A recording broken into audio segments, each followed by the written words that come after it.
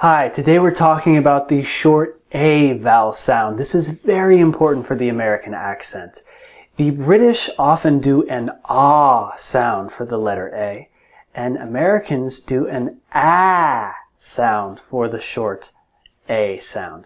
So the difference with the shape here is that the British are doing that vertical opening, ah, like when they say the word lost, and Americans say ah with a horizontal wide opening of the mouth, and the tonality is higher. You can hear more vibration in the nasal passage.